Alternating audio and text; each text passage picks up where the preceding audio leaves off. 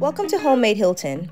Our new series, Creating the Outdoor Oasis, will give you tips on how to expand living outdoors. Summertime is almost here, and most of you will be spending time outdoors. But when I stepped out, the backyard was a laughing stock. So let's get to work, and we're going to give you some tips on how to transform your space. We first started with clearing the space. We started with this tree here first, but make sure to get a professional. And Brian here will let you know what to do with the leftover wood. Alright, it's Ryan with Ryan's Landing Tree, locally owned, licensed and insured. Customers, they wanted to keep the firewood. It's a great way to find some use out of something and also save a little bit of money. If you hire a company and want to keep the wood, they'll usually cut you a little bit of a discount. If you do keep firewood though, you want to keep it off the ground, because what it'll do is it's going to absorb that moisture off of the ground, and then it's going to get spongy, and then spongy wood is no good wood. So put you some boards down. You can go get some pallets in a local shop, and make sure you don't put the wood on the ground, directly on the ground. Sunlight. And also you want it to where air can get to it. That's why we put it against chain link fence. It can catch the air from both ways. And yeah, cover it if it's not split. You do want to keep it covered though once you split it. Otherwise it's going to get wet. You do want it to have its sunlight. A lot of people put it behind sheds and barns. You don't want to do that. For one, it's only getting one direction of air, and typically if it's against a shed or a barn, it's getting a lot of shade, so it's not going to dry, and it's going to absorb the moisture. Not only that, it can attract termites or bugs, and you don't want that near your house. So somewhere chain link fence in the middle of the yard where it can get a lot of the directions of air is always ideal.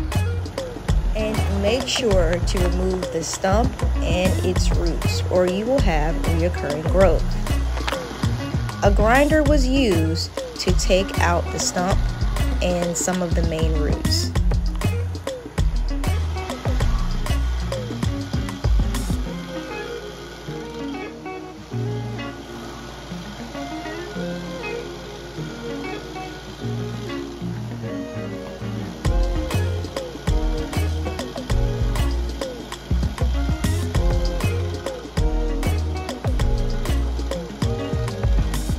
Removing the tree allowed for more sunlight to hit the backyard.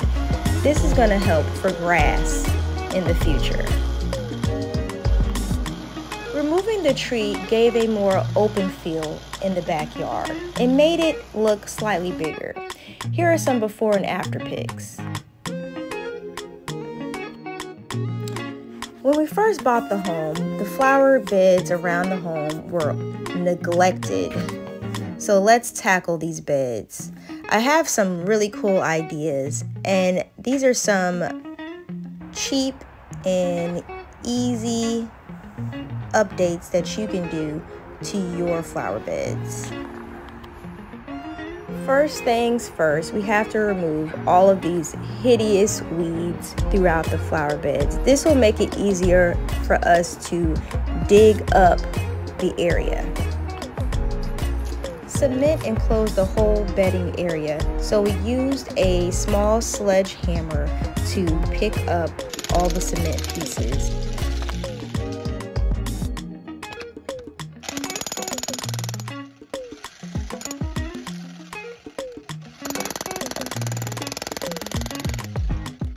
The investment of a jackhammer makes this project a breeze. Also, I don't know what it is with women and power tools, but of course I had to get in on the action. We decided to use wood to make the new flower beds.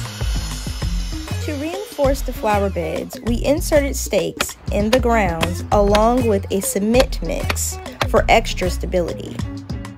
Next, we aligned the boards up with the stakes and used nails to attach the boards to the stakes.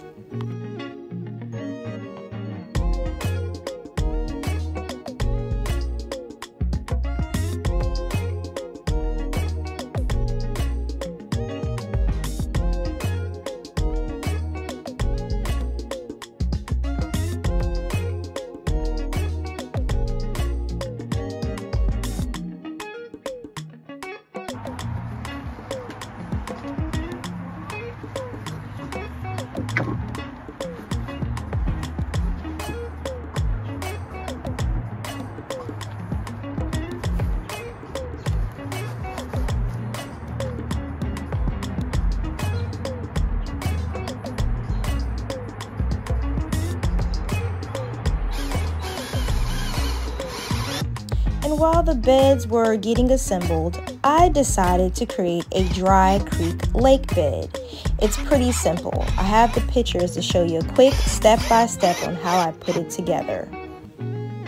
I dug a small trench extending out from the gutter system so that water could have a way to come out.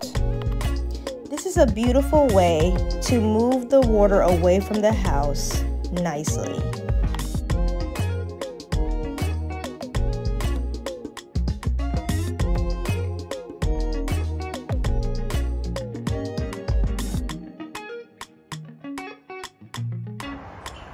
The beds are coming together very nicely,